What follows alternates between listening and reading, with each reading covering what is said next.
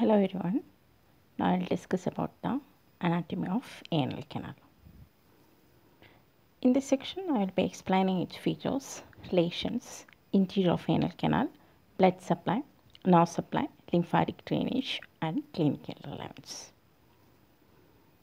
So first figure what you're seeing is the sagittal view of female pelvis. Okay, this is the anterior aspect. This is the posterior aspect. Okay. So in the posterior, you can see this is the sacrum, sacral vertebrae. The lower, you can see this is the coccygeal vertebrae, forms the coccyx. Okay. Here, in the last section also, I explained about the rectum. You know the location of the rectum. So this is the rectum.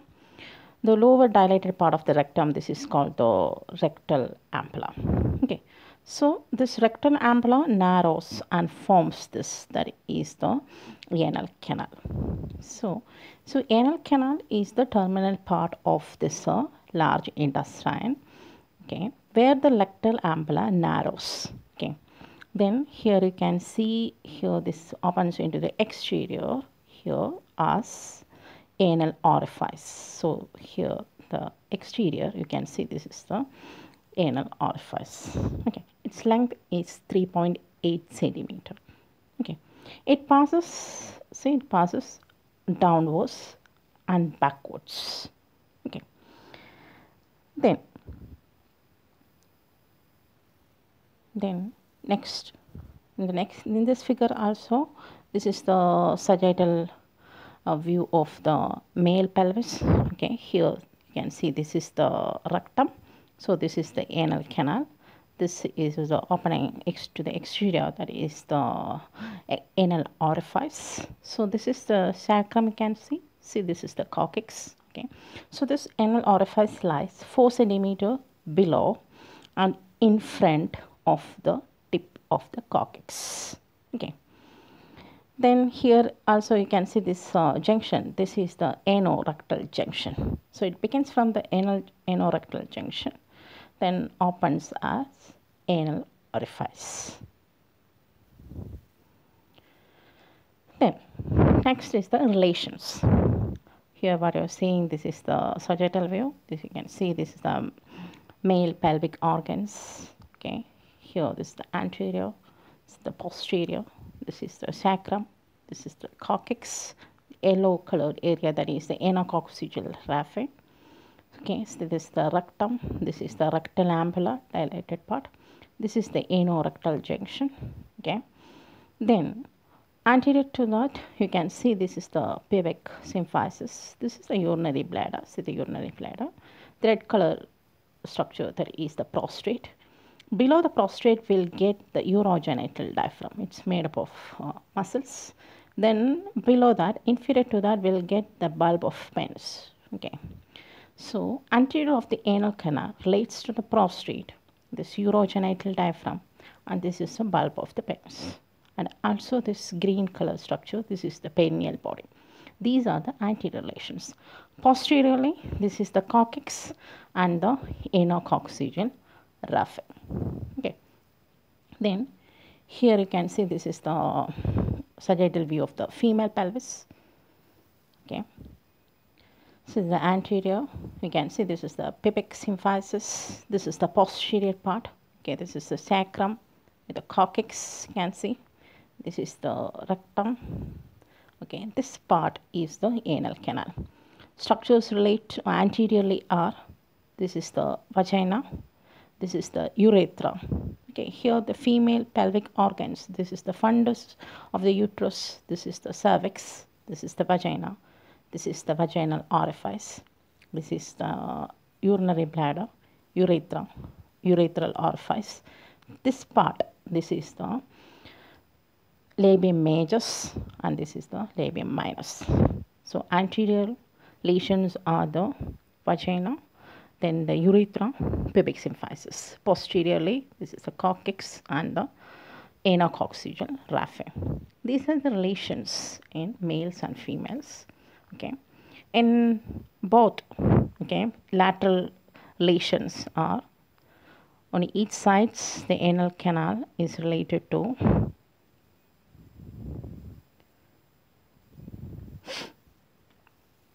here you can see this is the anal canal. Here it's already labeled. Its sides, it's related to space. This region is called the ischiorectal fossa or ischioanal fossa. So each side of the anal canal is related to the ischioanal fossa. Okay, that will explain in detail in next section. Then coming to the interior of the anal canal. Okay, so interiorly you can see what you're seeing. This is the mucous part. Okay, this is the mucosa. Okay, here this is the rectum. Rectum is already labeled here. Rectum. This is the anorectal junction. This part is the anal canal. This is the anal canal. Okay, it is divided into 3 zones. Okay, there is the upper. This is the upper part. This is the middle part, and this is the lower part. By means of pectinate and white lines or Hilton's line. Okay, so interiorly, the mucosa consists of 3 zones. There is the upper part, middle, and lower part. We'll see in detail. So this is the upper muscular part. Okay, here this is the coronal view. Okay, so this is the anorectal junction. This is the upper muscular part. This area, it is 15 mm in length. Okay, the mucosa consists of numerous longitudinal folds. See, the longitudinal folds here are called the anal columns of Morgagni. So you can see numerous longitudinal folds, some 6 to 10 folds are called. These are called the anal columns of Morgagni. Okay, see below this lower part of the longitudinal folds, show some crescentic folds. These are called the anal valves. Okay, so these are the crescentic folds are called the anal valves. So this is the anal valve. This is the anal columns or Morgagni. Okay, then the space above the anal valve, this is called the sinus. So these are the anal sinus. The space above the anal valves are called the anal sinus. Then numerous some glands opens into the anal sinus. Okay, so upper part consists of longitudinal mucosal folds are called anal columns of Morgagni. Crescentic folds lower are called the anal valves. The spaces above the anal valves are called the anal sinus. Okay. Then, additional to that, see in this figure, these anal valves are connected by a transverse line. Here it's mentioned with that yellow color. That is called the pectinate line or dentate line. It's important. Okay, the lower part of the anal valves are traversed by a continuous line that is called the pectinate line. Okay, that's about like the upper muscular part. Then, next is the intermediate area or the pecten. This is the pecten. This is also 15 mm in length. Okay, so this part, the lining epithelium is stratified squamous, non-keratinized. The upper part lining epithelium is stratified columnar. Okay, the middle part of the area pecten lined with the stratified squamous, non-keratinized. Deep to that mucosa, there are numerous rectal venous plexus, giving that area a bluish pink appearance. Okay, that's all about the intermediate part. Okay, then this is the lower part. The middle part and lower part are separated by a faint white line that is called the white line or Hilton's line. That is called the Hilton's line. Okay, here we will get the pectinate line. Remember, that is the region area of the pectinate line. Here, this is the white line or Hilton's line. Okay, then next is the lower part. See here in this figure, you can see this is the lower part. The lower part is lined with the stratified squamous keratinized epithelium with numerous sedge glands and sebaceous glands. Hairs are there. Okay, it's pigmented. Okay, then its length is 8 mm. Okay, that's all about the interior of the anal canal. It consists of three zones: upper, middle, and lower. Upper part is called the mucous or muscular part. Middle part is the pecten. Lower part is the anal fosse. Then, next is the anal musculature. Okay. Here, this is also the coronal view. One side you can see. Okay, here. Okay, this is the anorectal junction. This is the pectinate line. This is the, here we'll get the white line or Hilton's line. Okay. Then, see, this is the part. This part is the rectum. The rectum, this is the muscle layer of this rectum, consists of inner circular. This part is the inner circular. This is the outer longitudinal. This inner circular, this one forms this internal anal sphincter that you can see in the upper two-thirds of the anal canal. It is made up of smooth muscle. This is the internal anal sphincter. Okay. Then extended to the internal anal sphincter, here you can see this is the external anal sphincter. See, this is the external anal sphincter.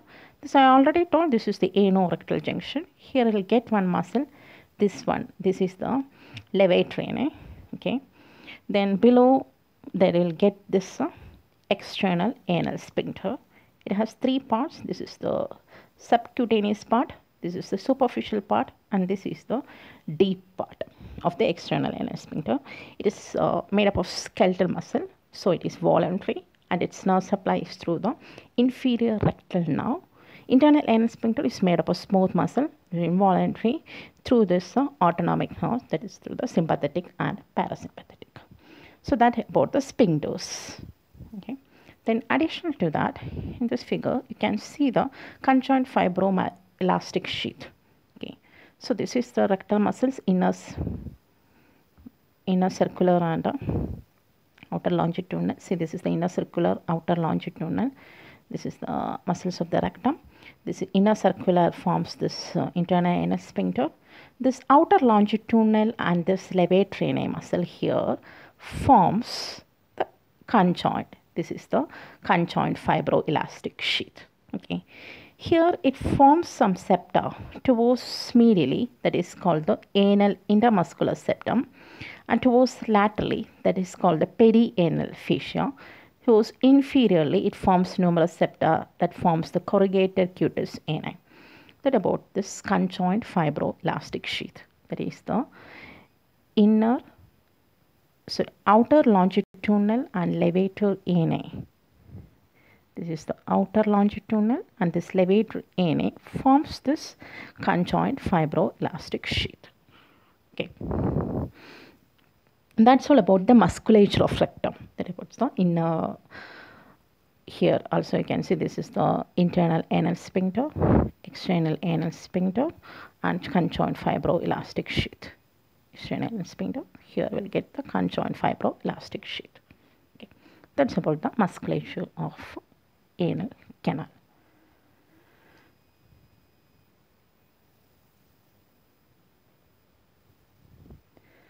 Then in this figure, what you're seeing, this is the perineum. Okay.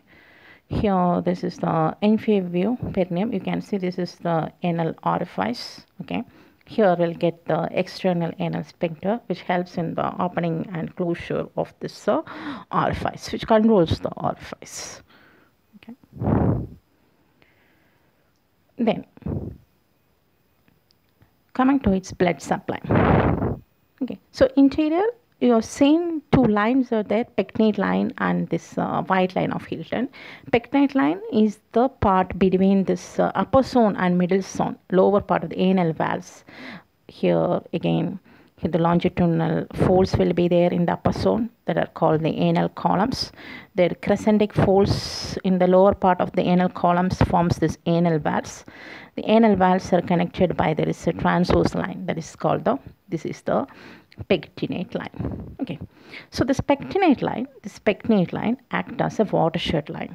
That means the part above the pectinate line and below the pectinate line are different in its blood supply, its nerve supply and lymphatic drainage due to the difference in the embryological origin.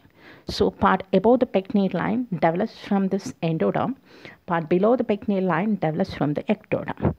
Then coming to this arterial supply, here this is the green color area, that is the pectinal line. This is the rectum, this part is the anal canal. Okay, the part above the pectinal line, the arterial supply is through the superior rectal artery. Below the pectinal line, that is through the inferior rectal artery. Okay, then venous drainage. Okay, venous drainage, here the part above the pectinal line, that is through the, here this is the superior rectal veins. Part below the pectinal line, this is the green color zone, that is the pectinal line. Below the pectinal line, the part of the anal canal drains into this inferior rectal vein. Then it finally drains into the internal pudendal vein. Additional to that, here you can see there is the internal rectal venous plexus and the external rectal venous plexus. The superior, middle and inferior rectal veins form this rectal venous plexus. Okay, that plexus we seen interior to the mucosa, that is the outside in the submucosa, that forms the internal rectal venous plexus. Outside of the muscular cord, the venous plexus forms the external rectal venous plexus. Okay, so this is the green color area, that is the pectinal line. It acts as the watershed line. This is the watershed line. Due to the difference in its embryological origin, the part above and below are different, have its own arterial supply, blood supply and nerve supply. Then coming to its lymphatic drainage, here in this figure you can see here the part above the pectinal line is drains into this internal iliac nodes. Below the pectinal line drains into the superficial inguinal nodes. Below the pectinal line to the superficial inguinal nodes. Above the pectinal line to the internal iliac nodes. Then nerve supply. Nerve supply above the pectinal line to this autonomic, that is through the sympathetic and parasympathetic. Sympathetic is through L1 and L2 segments. Parasympathetic is through the S2, S3 and S4 segments. Okay. Then below the pectinal line, that is through the inferior rectal nerve. Okay, that is pain sensitive. That area is pain sensitive.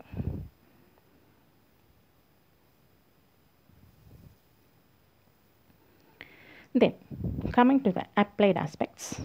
Okay, there are hemorrhoids or piles. Okay, there are sometimes there will be the formation of this hemorrhoids or piles. Okay, there are two types, that is the internal hemorrhoids or internal piles, or the external hemorrhoids or the external piles. Okay. So I already described about the superior and inferior rectal venous plexus.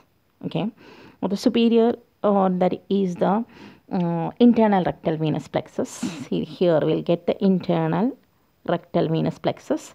Here we'll get the external rectal venous plexus. Okay, this is the superior, middle and inferior rectal veins forms this plexus.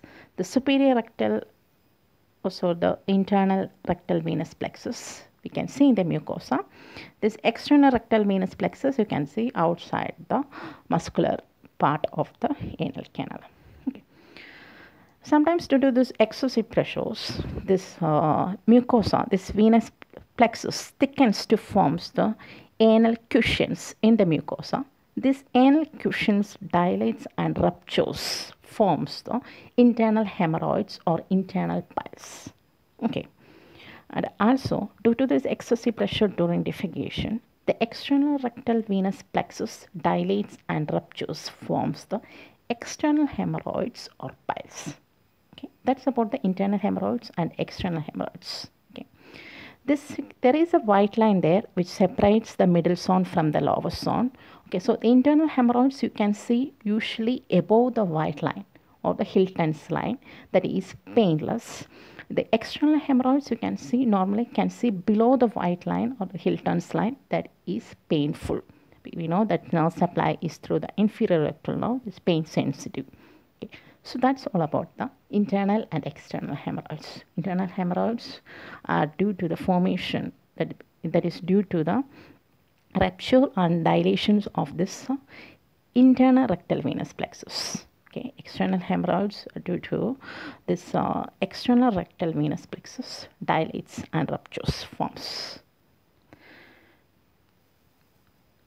Then in this figure also you can see here there is the internal hemorrhoid. See, this is the external hemorrhoid. Here this is the white line or Hilton's line, you can see. Okay.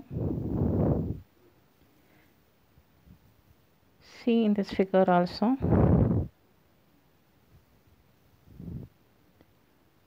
There is the external hemorrhoid.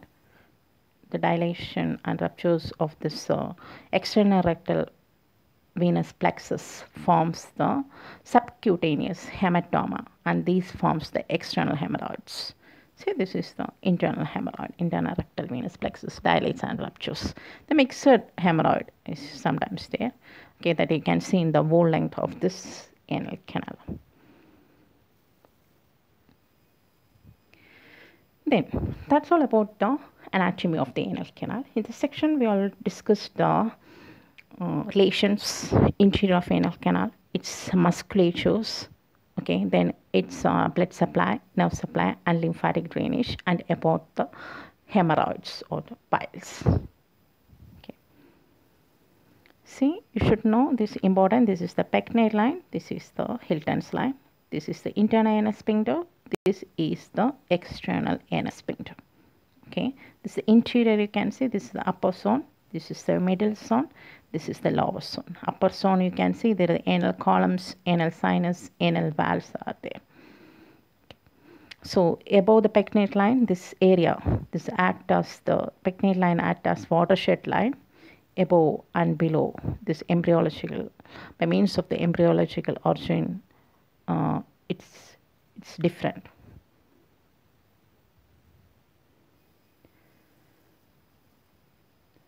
Then hope you understood. Then you should write answer for this, that is the describe the anal canal under the following headings, that is about the interior of anal canal, its relations, anal sphincters, blood supply and applied anatomy. Actually the anal canal is important. It can ask for a long essay or short note. Okay, the interior of anal canal is more important, and you should know the pectinate line and its significance. Okay, thank you.